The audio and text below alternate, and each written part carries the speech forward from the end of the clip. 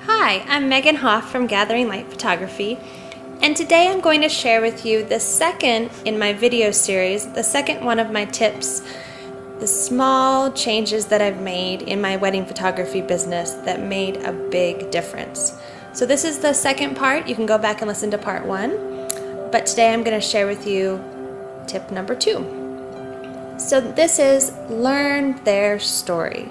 That means learn your client's story. Every couple getting married has a unique story about how they met, or how he or she proposed, or something else quirky about their relationship. Learn their story and or their family's story, and you will have a greater connection to them, and that will improve what you shoot, how you shoot on their wedding day, and it will really show in your photographs that you understand this couple for who they are. How to implement. Have a set of questions that you ask each couple before the wedding, and then listen to any additional stories they might share with you at their engagement session or during a consultation.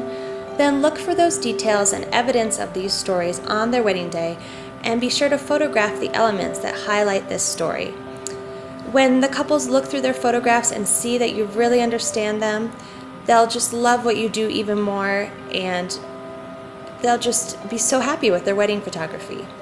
Finally, after the wedding, if you share images on Facebook or your blog, be sure to mention some of their story and to show that you are a photographer that pays attention and illustrates the importance of the details and the moments of their day. It will make you stand out from other photographers and really make your wedding business shine. Best of luck!